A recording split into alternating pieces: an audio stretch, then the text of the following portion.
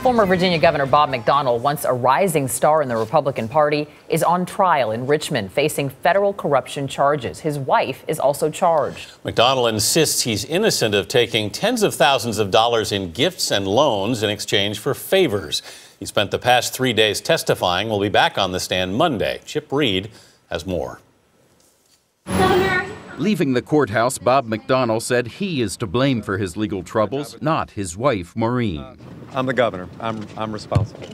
But on the stand, he said it was his wife who initiated talks with businessman Johnny Williams about getting a $50,000 loan. He says she also arranged for expensive vacations paid for by Williams, including one to Cape Cod. The McDonnells are charged with accepting over $165,000 in gifts from Williams. In return, they allegedly used their influence to promote his health supplement company. McDonnell admitted he eventually consented to the $50,000 loan and even asked Williams for $20,000 more. But he suggested that was proper because, quote, I considered him to be a friend at that point.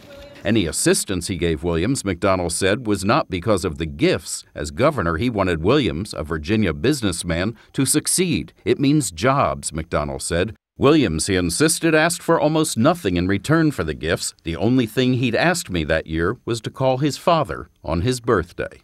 Wrapping up his testimony for the week, McDonnell said, I misjudged Johnny Williams. I had no idea that he would come into federal court and make false statements against me to save himself. Next week will be even tougher for McDonnell. He'll be cross-examined by the prosecution.